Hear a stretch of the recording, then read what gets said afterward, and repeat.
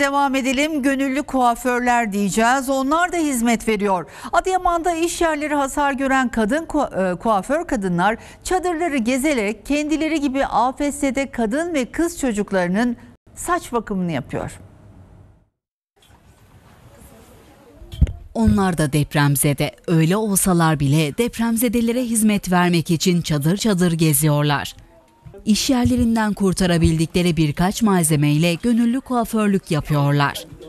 Depremde salonları yıkılan kadın kuaförler ellerine taraklarını ve makaslarını alarak çadır kentleri dolaşmaya başladı. Kadın kuaförler gönüllü olarak depremzedelere saç kesim hizmeti veriyor.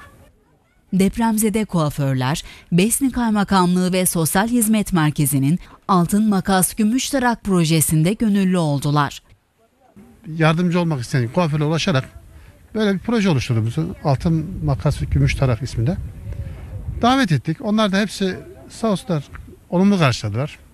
Kendisi de depremzede olan Demet Kuş, kadınları ve çocukları mutlu etmek adına malzemelerini alıp gönüllülere katılmış. Beni çok etkileyen bir yardım grubu gelmişti.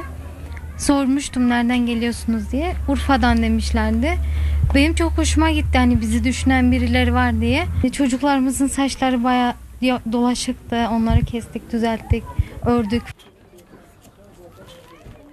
İlk kestiler, perçem falan yaptılar. Birazcık kısalttılar. Sonra da ördüler.